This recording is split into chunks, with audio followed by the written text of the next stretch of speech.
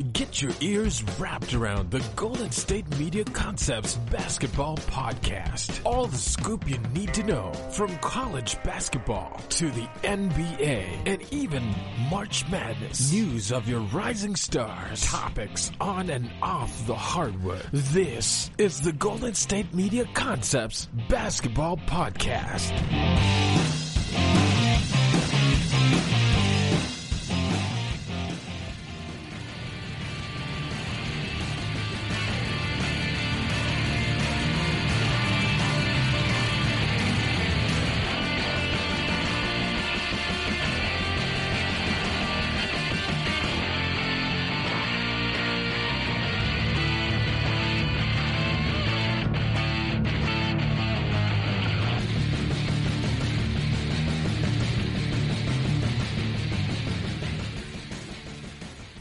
Hello, and thank you for tuning into the GSMC Basketball Podcast, brought to you by the GSMC Podcast Network. I'm your host, Isiah. This is usually the point where I let you guys know what's going to be on the podcast, the certain segments I'm going to be talking about throughout the whole episode. But simply put, there's only one piece of information that I felt was worth sharing. You know, one of those pieces of information that when you hear it, you don't think that anything else is really relevant at that point. So it didn't feel right to talk about anything else other than this. Kobe Bryant on January 26, 2020 passed away. And to say that out loud and to say this on this podcast just feels weird. Because of just, how much of a legend he was. He only died at age 41. And even more tragically, his daughter was with him, Gianna, only 13 years old. And, I've been preparing this podcast for a couple hours, just really emotional about it. And just talking about it now is just that much harder. And, I personally, I was never even the biggest fan of Kobe, but it didn't really click with me just how important he was to my generation in terms of his impact, not only on the game of basketball, but in the sports world as a whole and just in the world as a whole. He was just a remarkable athlete, a remarkable human being. Unfortunately today, or when I'm saying this, doing this podcast, January 26, 2020, he died in a helicopter crash at around 9:47 a.m. Some sources are saying 9:52. Some others are saying in LA. He was one of 9 people, like I said, his daughter Gianna with him, and they were actually on their way to Gianna's basketball game, and they decided to take the helicopter. And with their passing away, they leave behind Vanessa, his wife, Natalia, his eldest daughter at 17, Bianca, who's 3 years old, and then he just had a kid, Capri, who's only 7 months old, and so it's truly heartbreaking news. And it's one of those deaths that are so impactful it stops everything happening around you. I remember hearing the news myself and thinking, no, that can't be true. That's false news. Someone's just trying to get clickbait. It can't be real. And the more I saw it becoming real, like I said, I couldn't believe it. And growing up a Golden State Warriors fan, I grew up hating pretty much Los Angeles teams, and in which point I hated Kobe Bryant because the guy he was on the Lakers, first of all, and second of all, he would always beat my favorite team. So naturally, I hated the guy. But stepping back from the heat of competition, you really just have to sit back and appreciate just his greatness and everything he did on the floor, and now everything he's done outside of it as well. I mean, especially with his daughters. Since he's retired, he's been an amazing father, an amazing icon that goes past more than basketball, just an ambassador internationally. I saw someone talking about how after he had retired, the game of basketball exhausted himself because he gave everything. Like, I've never seen a player, give so much blood, sweat, and tears to a game other than Kobe Bryant. He was just that kind of competitor, and his daughter was one of the reasons that kind of brought him back to the game of basketball. his like next mission was to further women's basketball, and there are clips of him with Gianna, teaching her,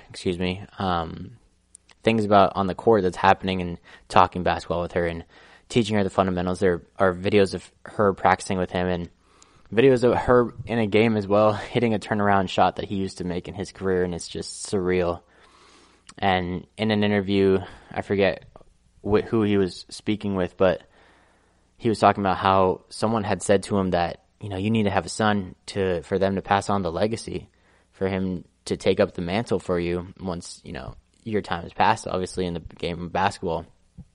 And Kobe was kind of just like, I don't need a son. Gianna will do it for me in that WNBA. And I thought that was really special and just a really good, point or perspective for him as a father. And, just the whole basketball community was obviously affected by this.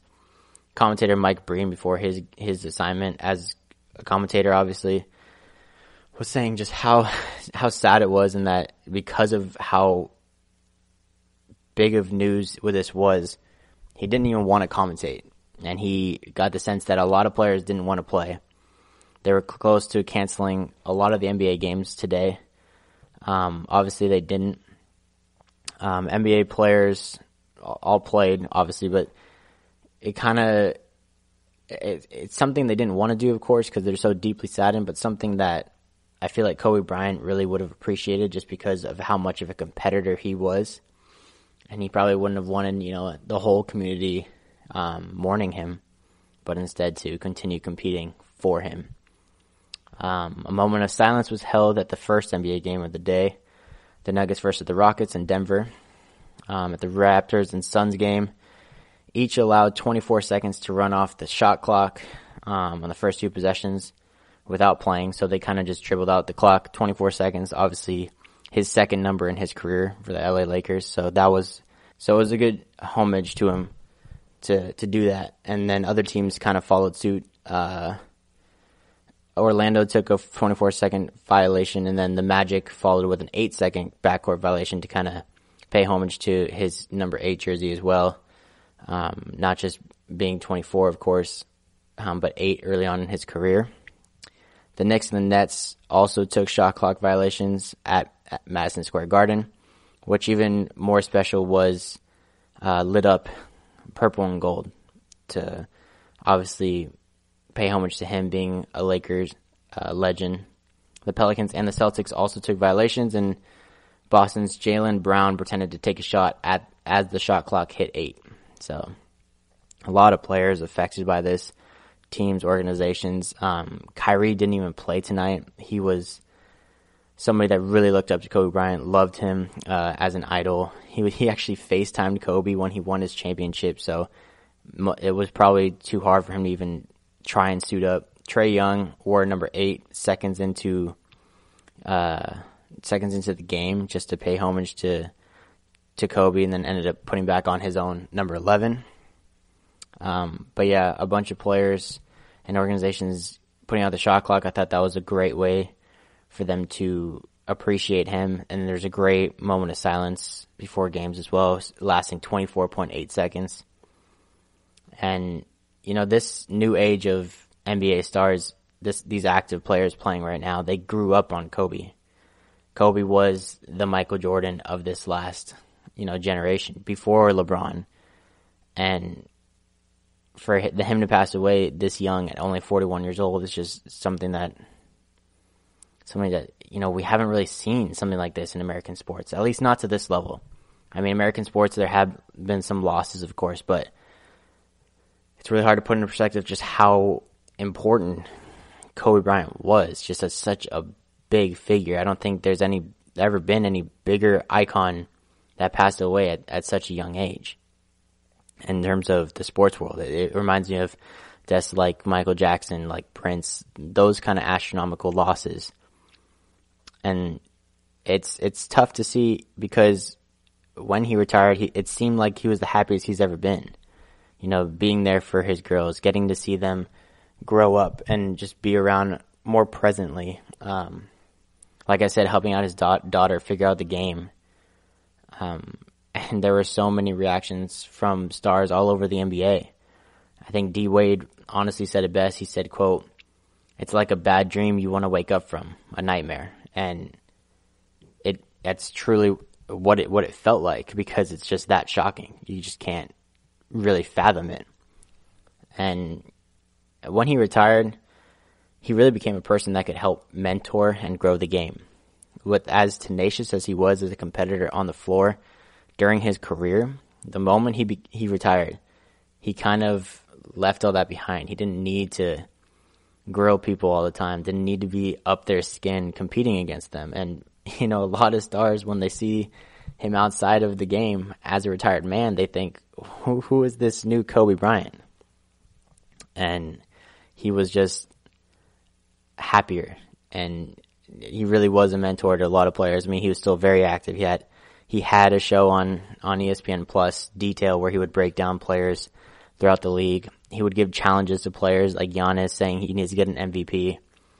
And a lot of people could just look up to him as a mentor, as that kind of guru of knowledge, because he was such an intelligent player, combined with how tenacious of a competitor he was. And for him to pass away is just, it's an incredible loss for the basketball world.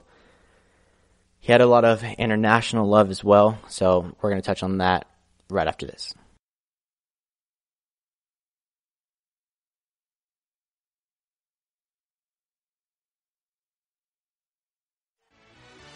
Are you looking for the very best NFL and college football podcast? Then check out the GSMC Football Podcast. Get the latest football news both on and off the field. From the NFL Draft to trades to the rumor mill to the NFL Combines, they got you covered. That's GSMCpodcast.com/football-podcast. Get updates on college rivalries, game day insights, and much, much more. It's football talk the way you want it. This show eats, sleeps, and breathes football. Don't forget to like them on Facebook and follow them on Twitter. Visit GSMCpodcast.com for more info.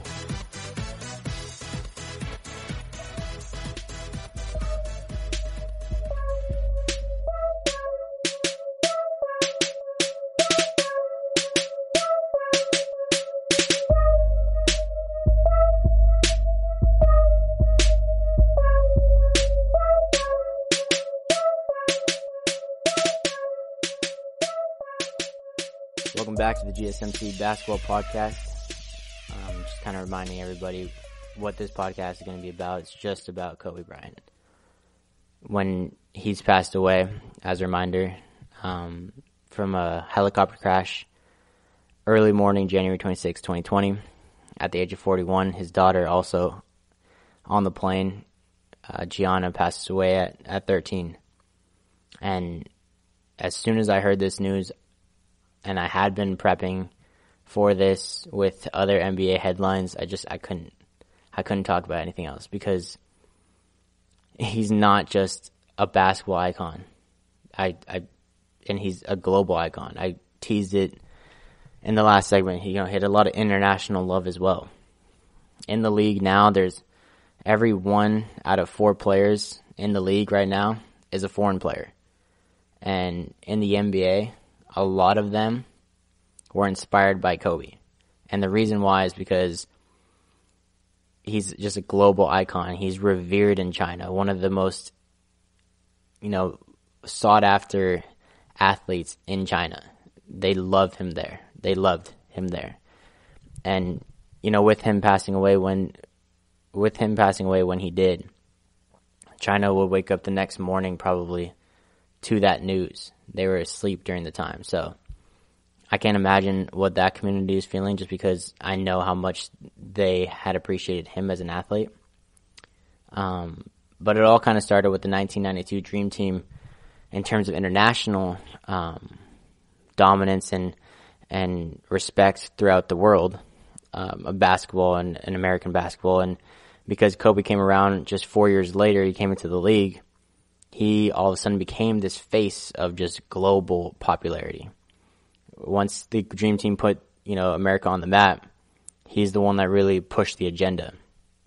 And I think it also helps with the fact that he had an ability to speak different languages. we knew for a fact he could speak two definitely, in Italian and English, because he grew up in Italy. I'll get to that a little bit later. English, obviously, his first language. But he can make his way around with Spanish, too. I've seen him engage in conversations in Spanish and kind of just, it sounds like he's fluent. He spoke to how he only knows two languages, but he can speak Spanish pretty much fluently. And I think that's just incredible. And he also said that he was trying to learn Mandarin, which I think is even greater, because it just shows that he just wants to continue getting great in every facet of life. He was a person that was, curious, highly intelligent, and wanted to be great in more ways than one. And for him to want to speak 4 different languages, I think is just a testament to who he is as a person. And so, because of all these things, becoming the global face of the NBA and having all these languages, it really just, he had a lot of love just all over the world, whether it was in the NBA, the old NBA vets around the league, whether it's athletes from across the entire globe, in baseball, in tennis, in soccer, etc. Like, he touched so many lives, even outside the sport. Speaking of which, he was friends to many tennis players, and he actually wrote a children's book about tennis in 2019, which I think is even crazier to add that to his resume as well. But there are just an outpouring of support on the global stage, on other sports as well. In tennis, specifically, Nadal, Djokovic, Maria Sharapova, Coco Gauff, and many more expressed their deepest condolences, obviously, to his wife and his family, and just thanking him for his greatness. I actually didn't know this, but Djokovic said that Kobe was one of his mentors at one point, that during a lot of injuries that Djokovic had, he kind of struggled a lot mentally and emotionally, because he was dropping off from the rankings and was really struggling with the fact that he had to get back up to the top again at one point. And it was actually Kobe Bryant who was there to kind of help him and push him in the right mindset and just have his back in terms of him getting back to the top. And so Djokovic, obviously appreciated that, appreciated him as an athlete. And you never would have thought of that, because, even though athletes obviously can communicate within themselves, but he was such a big star that it touched so many other stars as well. Tiger Woods is another great example. He found out at the very end of his golf game, fans were saying, do it for Mamba, and he didn't even know why they were saying that. And then once he got off, the 18 green, they told him, and 5 minutes later they got him in front of a camera, and he was shocked. He was so heartbroken, and it just speaks to how big of a global star he was. Even in the soccer world as well, ESPN FC, which is just purely talking about soccer, had a whole segment talking about Kobe Bryant and his impact in the international game of soccer, because he meant a lot to the soccer community and just a bunch of different clubs as well. Neymar, who's one of the most hailed stars in the entire world if you don't follow soccer, he's a giant star at PSG right now. He scored a goal today, and he flashed up at 24. And for a star like Neymar, who's Brazilian, playing in a French league, playing soccer, for him to flash a 24 and show appreciation to a star in the NBA, or that was in the NBA, it's incredible. I think of all the American basketball stars that are kind of involved with soccer, Kobe was the most prominent, the most consistent, and most appreciated by clubs all across Europe. I recently saw that Giannis was paired up with Kylian Mbappe, who's another great star for PSG, and thinking that it's so cool when, sports can collide like that and stars can meet like that and have impact on each other, like Lionel Messi and Stephen Curry a couple of years ago exchanged jerseys and autographs, and I thought that was just so cool. And Kobe Bryant was one of those players that did that a lot. And I think a lot of it has to do with the fact that he had roots down in Europe, roots in Italy, especially. He moved there when he was 6, lived there till he was 13 because his dad, Joe Bryant, was playing for several teams over there. But he ended up coming back for high school. But during that time, he just found a love for soccer and Italy as a whole. He loves the team AC Milan. They actually ended up tweeting him for the passing, and they said, quote, "We have no words to express how shocked we are to hear of the tragic passing of one of the greatest sportsmen of all time and Rossonero fan, Kobe Bryant. All our thoughts are with the families of those affected by this tragic accident. You will forever be missed." And yeah, that's an entire club, one of the biggest clubs in Europe, in history of Europe. You know, speaking to his greatness and appreciating him, and there are other clubs as well that did this. I mean, Barcelona as well, one of the biggest clubs in the world. Players like Andrea Pirlo. I mean, if you're not plugged in with soccer, these are some of the biggest names in the world. Romelu Lukaku, Jesse Lingard, player on Manchester United. There's just so many people that cared about him across Europe and in the soccer world, and he's a basketball player. It's just insane to me. But yeah, like I said, he knew Italian very well, spoke the language. Even during the NBA lockout in 2011, he almost joined Virtus Bologna in Italy, and I think that would have been massive because people love him over there, and to have that kind of international love it just speaks to how great he is, and it just speaks to his legacy. And speaking of his legacy, we'll talk more about just what made Kobe Bryant as great as he is right after this. Check out the show that's built on the MMA. From the UFC to extreme cage fighting, they got the fights covered. Check out the GSMC MMA podcast. Get the latest news on past or upcoming fights. Join us as we talk to and about some of the biggest names in the MMA, past, present, and future. When it's the fight game, there's just one show to check out. GSMCpodcast.com/MMA-podcast. Don't forget to like them on Facebook and follow them on Twitter. Visit GSMCpodcast.com for more info.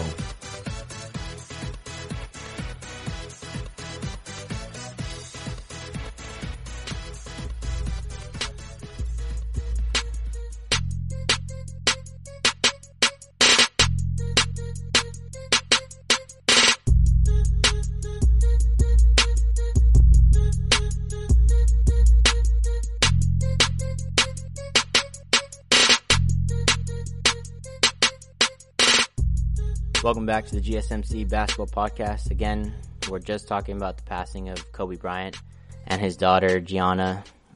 He just passed away January 26, 2020, early on in the morning from a helicopter crash. Died at 41, his daughter at 13. And it's just so unfortunate and still surreal. Like, even still just saying it, I can't believe it. It's something that, you know, he's such a big icon, and to die at such a young age, it's just mind-blowing, and it's hard to really grasp. And he has one of the greatest legacies in the sport of basketball. He's one of the greatest athletes of all time, and something that, you know, will forever be quoted, forever be trying to be replicated is Mamba mentality. And it's something that can't really be defined, although he did his best to do so. Mamba mentality is basically just pure concentration, pure focus on what you're doing, and the tenacity to make it a reality. He competed like none other. The only comparison really I can have is to MJ, who, you know, is heralded as the GOAT still, but he was the closest thing to it. And I think, like I said, he was the MJ for this last generation on the biggest stage in LA too, with the bright lights, you know, following a reputation like Showtime. He kept that going. He was the fire that kept LA going. His pure tenacity. And everyone my age, maybe even younger, a little bit older as well, if you're crumpling up a piece of paper and you're throwing it into the trash, you're yelling Kobe. I never did, of course, because I was never really a big fan of him. But a whole generation would be yelling Kobe. And it's funny because just a couple of days ago, I saw people tweeting saying that it's sad how nowadays no one does that because he hasn't been in the league for a couple of years now. And, you know, that part of his career is kind of being forgotten, the whole Kobe. People are saying like Curry now and stuff like that, just different new stars. People even say like LeBron or something. I don't know. It doesn't ring the same as when people yell Kobe, just throwing trash away. And he was known for just the one name. I mean, Kobe, that's all he needed. And he was just that well known. I thought it was really special, his whole career, really. Straight out of high school. 17 years old. He was the 13th pick. That means 12 other teams messed up. They messed up bad. And even the 13th team really messed up too, because it was the pick was by the Hornets, who ended up trading to LA for center Vlade Divac, who was a very heralded center at the time, a pretty big, well-known center. And this trade was done by Jerry West, of course. We talked about him in a previous podcast. He knows talent. And his basketball IQ in terms of seeing talent is unparalleled, in my opinion. And for him to do this at the time was just a big gamble because you're betting on a high school sensation making the leap past college to play in the NBA. And you're trading somebody like Divac, who was a big center, a big player, and you know, obviously it panned out because of what he got to do. Jerry West also had like a 6.5 minute segment on ESPN where he talked about how, you know, he was just devastated. He said he felt like he lost his son. He said, quote, "First you have a feeling of shock, then you have a feeling of horrible sorrow, and then you start having all these recollections of the times I shared with him. Unbelievable. Just unbelievable." End quote.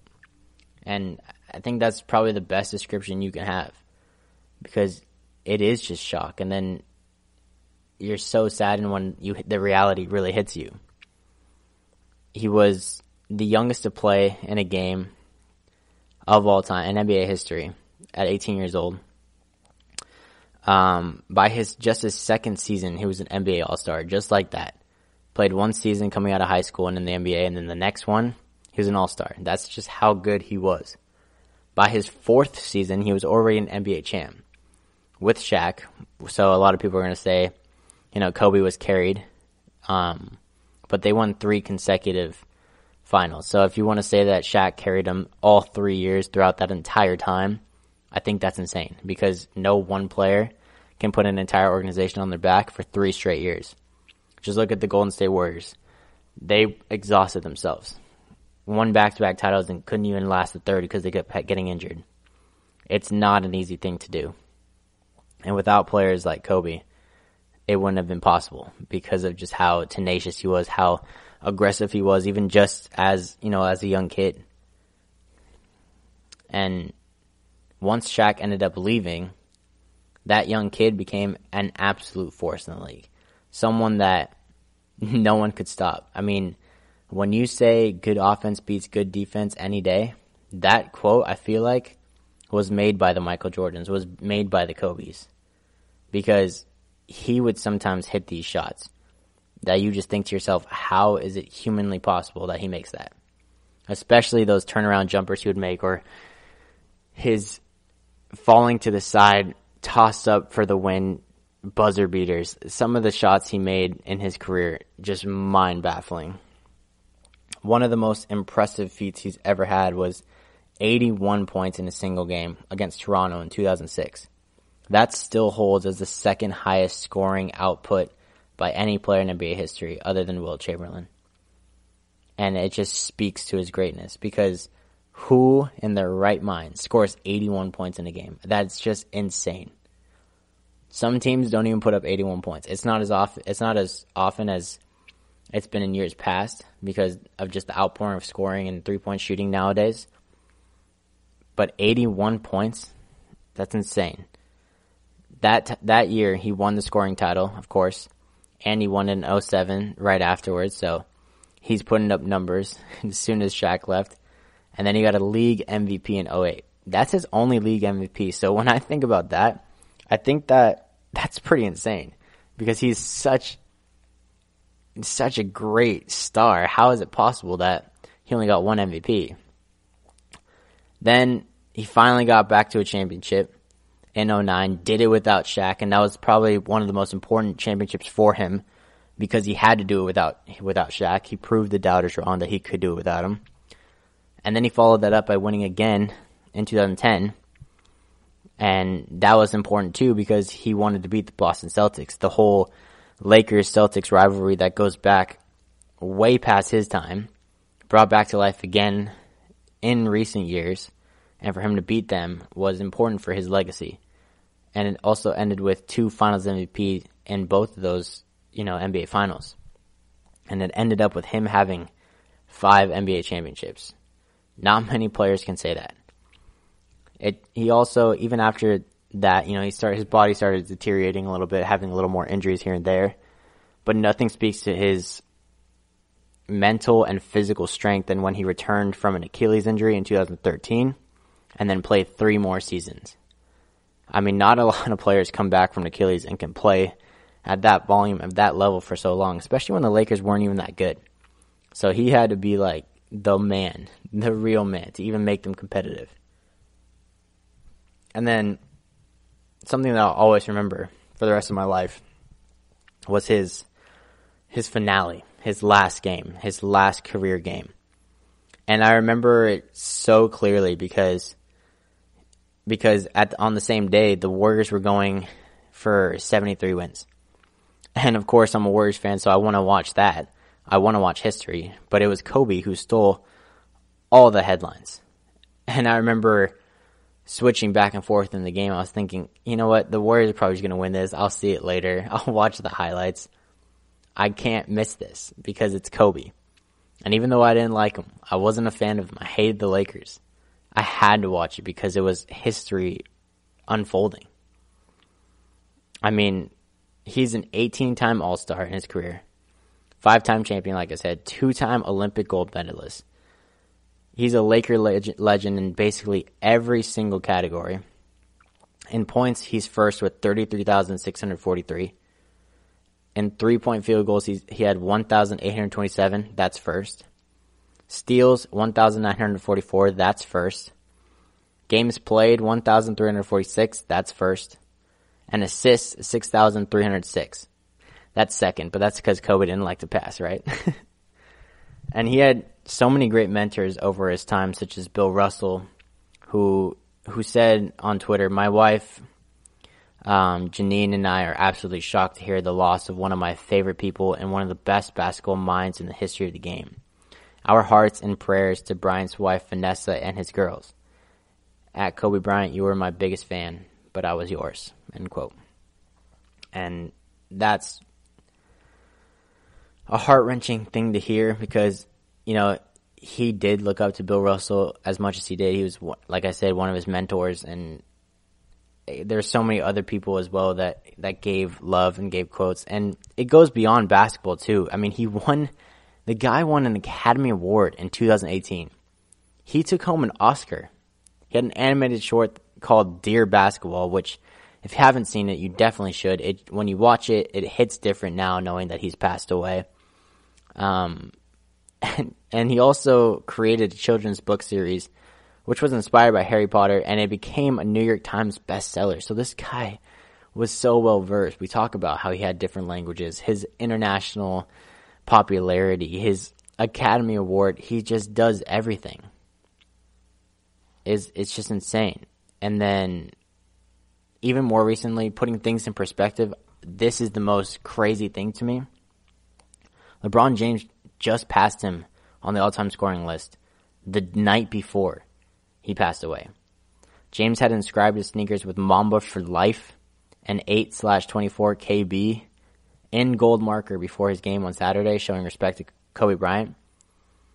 And to see that, then him go on and surpass him like that the whole week leading up to it. You know, you could feel that it was going to happen soon. Obviously, he was right there. It's LeBron. He's going to put up these numbers. Leading up to this week, there were videos of the two having their battles on the court and some laughs they shared together on All-Star weekends and Team USA. And I was just thinking to myself, like, I wish we had more time to watch these two battle, because they're in that GOAT conversation. They're both people that chased the ghost of Michael Jordan. The two people that probably got the closest. And for them to battle as much as they did and have LeBron surpass him, it's history in the making, and it's so astronomical of a headline. And Kobe even responded on Twitter the night he did it, the night before he passed away. He said, quote, "Continuing to move the game forward at King James. Much respect, my brother. Hashtag 33,644. I think that's crazy. Kobe appreciated LeBron's success. Wasn't mad, wasn't like he could let go of all that competitiveness and appreciate greatness, and welcomed it too. Like when LeBron first came to the Lakers, people didn't even want him there. People rioted because it's Kobe land, you know, and he said, nope, this is the next one. He's going to take over the franchise. He's the face now. Embrace him, because he's one of the greatest ever. I think it's even more sad the fact that Kobe was, you know, set to be on the Hall of Fame ballot this year. He was eligible for the Basketball Hall of Fame. And it's just so unfortunate that we won't be able to see it. And see him at least make a speech or what have you. Other news around the NBA, the Mavericks, Mark Cuban said the Mavericks are going to retire in 24. And then, like I said, the closest thing to Michael, and Michael responded, you know, to this news saying, "I'm in shock over the tragic news of Kobe's and Gianna's passing. Words can't describe the pain I'm feeling. I loved Kobe. He was like a little brother to me. We used to talk often, and I'll miss those conversations very much. He was a fierce competitor, one of the greats of the game, and a creative force. Kobe was also an amazing dad who loved his family deeply and took great pride in his daughter's love for the game of basketball. Yvette Prieto, Jordan's wife, joins me in sending my deepest condolences to Vanessa, the Lakers organization, and basketball fans around the world." End quote. And for Jordan to say this, I mean, it's evident that Kobe idolized him, chased him, and transcendently became him. Like I said, closest thing to MJ. And it brings me back to his last game. I mean, who goes out scoring 60 points, stealing the headlines from the best NBA season of all time in the Golden State Warriors, winning 73 games, losing only 9. But the whole night, the headlines were about Kobe's last game ever and him dropping 60. And like I said, we're not going to get a Hall of Fame speech from him. I know he'll be inducted for sure. But in his speech, his farewell, a raw, unscripted farewell after his game, after dropping 60 points, his last game ever, I think that can serve as his Hall of Fame speech, his last goodbye. And it's what I'm going to leave with this podcast with you. So thank you for listening to the GSMC Basketball Podcast, brought to you by the GSMC Podcast Network. I would like to ask that you please remember to subscribe to the show and write a nice review, because that really helps us out. Also, if you can please follow us on Facebook, Twitter, and Instagram, I'd really appreciate it. Rest in peace, Kobe Bryant. Rest in peace, Gianna. Thank you for everything that you did for the game. And I'll leave you guys with Kobe's farewell after his last game, because I think it's a good way to end this podcast. So thank you, and see you next time. Man! Guys, you know, it's, I can't believe how fast 20 years went by. I mean, this is crazy. This is absolutely crazy. And, you know, to be standing here at center court with you guys, my teammates behind me, and, appreciating all this, you know, the journey that we've been on. You know, we've been through our ups and been through our downs. And, I think the most important part is that we all stayed together throughout. You know, I grew up a diehard Laker fan. Diehard. I mean, I knew everything about every player that's ever played here. So to be drafted and then traded to this organization and to spend 20 years here, I mean, you can't write something better than this.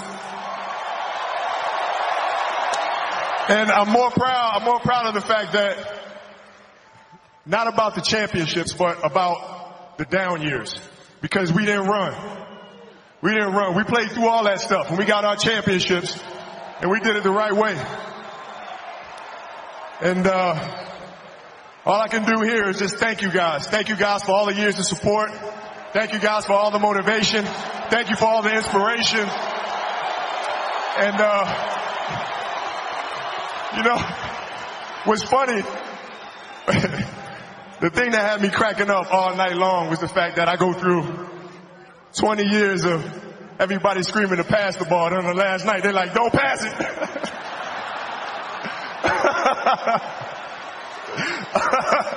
This has been absolutely beautiful, you guys. I can't believe it's come to an end.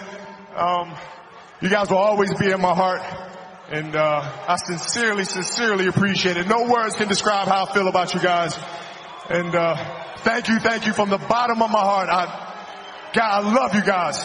And, I love you guys. And, to my family, my wife Vanessa, our daughters Natalia and Gianna, you know, thank you guys for all your sacrifices. You know, for all the hours I spent in the gym working and training. And Vanessa, you holding down the family the way that you have. I can't, there's no way that I can thank you enough for that. So, from the bottom of my heart, thank you. And, what can I say? Mamba out.